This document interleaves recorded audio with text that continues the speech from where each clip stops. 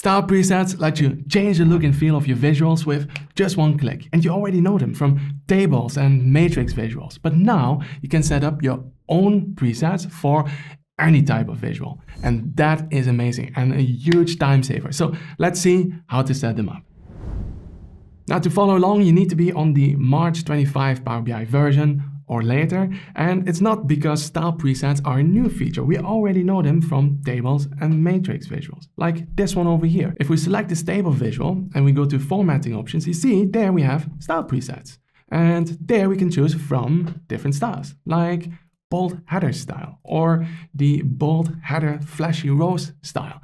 You see, it changes multiple formatting options in one go, and that is a huge time saver. And themes generally serve that purpose so that you can develop reports more quickly, but are also more consistent. Not only yourself, but also your team, your organization can use that same theme. However, sometimes you need a little bit more flexibility, and you do not just want to have one style for a bar chart or a line chart. And that's where presets come in. So to set them up, let's first change this table visual into something different. So I reset the styles, then go over here to the builds panel where I choose a clustered bar chart. All right, then here at the top, we can go to view where you see the theme options. So here we can pick a default theme like this one over here. And now I want to customize that theme, which you can do by going here to customize current theme. We can give it a name. So this is my demo theme, and then we can go to visuals to set up how the visuals should look like. Maybe you want to have a different background color for your visuals. Now that same color you can also maybe use for the border. Let's turn it on, or maybe let's go a little bit darker. All right, so just like this. And maybe you want to have a radius of, let's say, 20 pixels. Okay, now let's apply these changes. You see, now we have rounded corners and we have a different background color, which is nice. However, I want to have more flexibility. So I'm going to set up some themes for a clustered bar chart.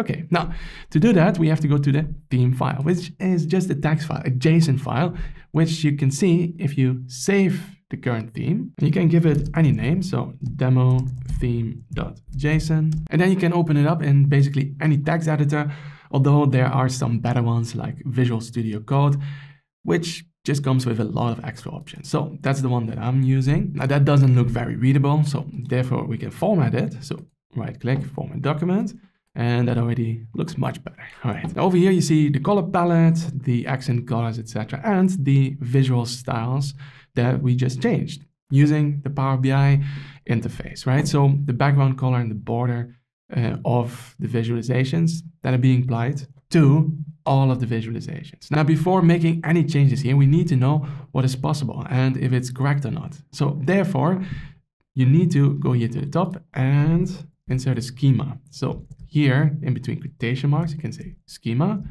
double quotes, and then a comma at the end. And then between the quotation marks, you need the theme schema file, which can be in the same folder as the Power BI file or a link to the online version. Now, where to find that link? Well, for that, we need to go back to Power BI, and then here theme, and then here we have how to create a theme, which brings us to the documentation. And then you just scroll all the way down and then a little bit up, and there we have the schema repository. All right, now that brings you then to the repository where you have all of the schema files.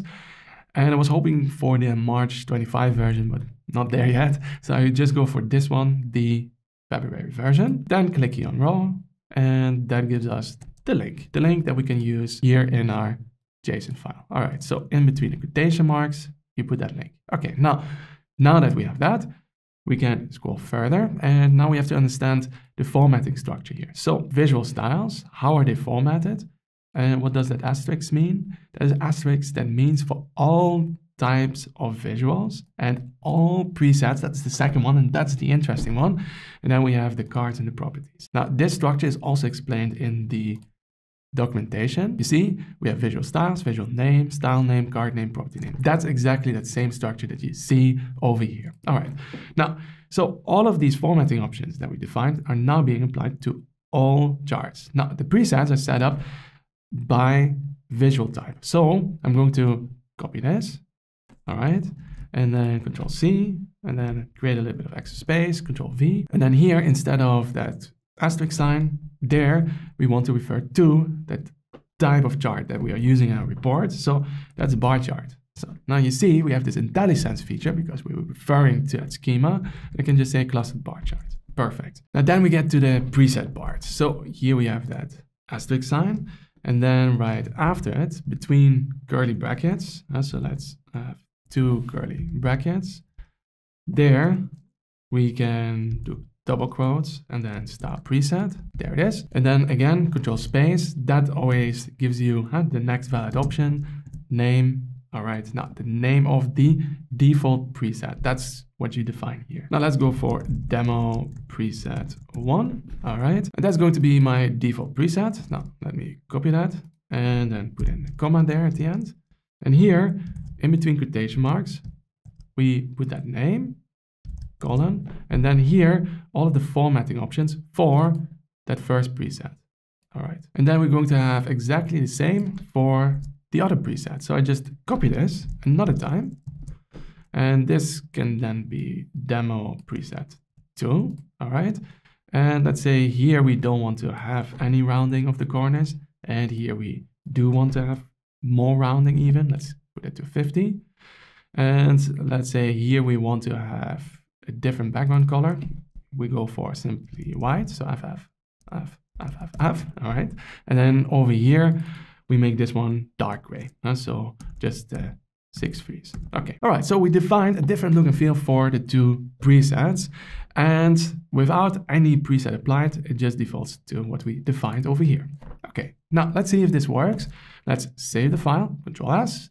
Then let's go back to Power BI. And here we just have to re-import that theme. So browse for themes, select the theme, and then hopefully it was successful. If not, that probably in most cases means you're missing a comma or 1 comma too many or a bracket too many. So here I was lucky. I hopefully did it correctly. Let's go here to formatting options for the chart.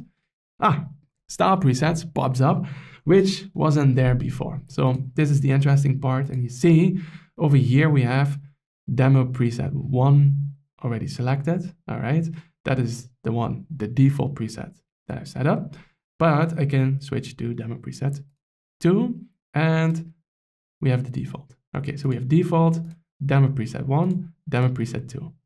And maybe you already noticed something, because something didn't work entirely, and that is if I click here on reset to default, you see it goes to demo preset 1. That is the one that's selected. However, what shows, that's the overall default. So I think this is still a little bug, or if not, let me know what I did wrong. But you see over here, the default preset is demo preset 1. And that is the one that gets selected when I click here on reset to default. Okay, so, but the formatting options for that preset don't then automatically get applied. And so I really have to click on it for the formatting options to be applied. So, but anyways, it's still super nice. So you see, we can choose the preset that we like. And if we put a little bit of extra effort in coming up with nice presets for different chart types, well, that's just amazing and makes our development much quicker. And also make sure that we can quickly change the look and feel of our visualizations without deviating too much, without going away from the theme. So that we still have that consistency, not only for ourselves, but also for other Power BI developers in a team or organization. Now, let me know what you think. Is this a feature that you're going to use? Let me know in the comment section below. If you are interested in learning more Power BI tips and tricks, then check out these 2 videos over here. If you want to build reports together with me from beginning to end, learn all of my Power BI tricks and how to make every Power BI project a success, then check out my Power BI design transformation program over here. Thank you for watching and see you in the next video.